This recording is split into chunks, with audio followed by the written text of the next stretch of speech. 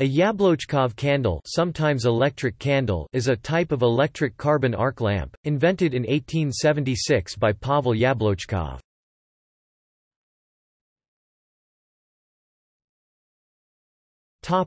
Design.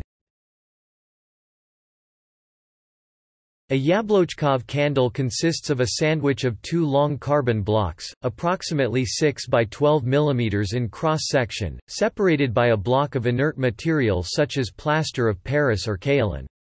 There is a small piece of fuse wire or carbon paste linking the two carbon blocks at the top end.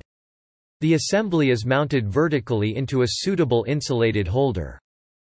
On application of the electric supply, the fuse wire blows and strikes the arc.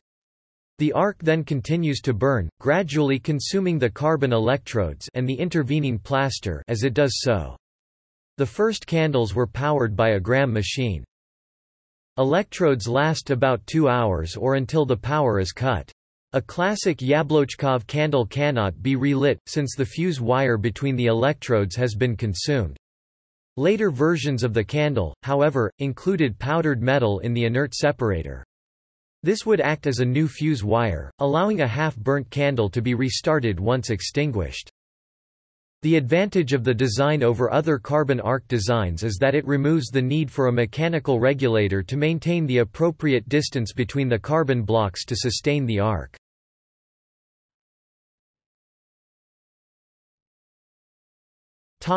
History. It was first demonstrated as street and theatre illumination during the Paris exhibition of 1878, notably on the Avenue de l'Opéra. The candles were enclosed in globes of enameled glass, with 4 to 12 candles in each connected in series.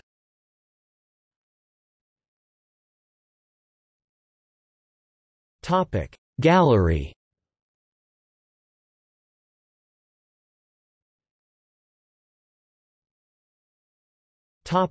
See also: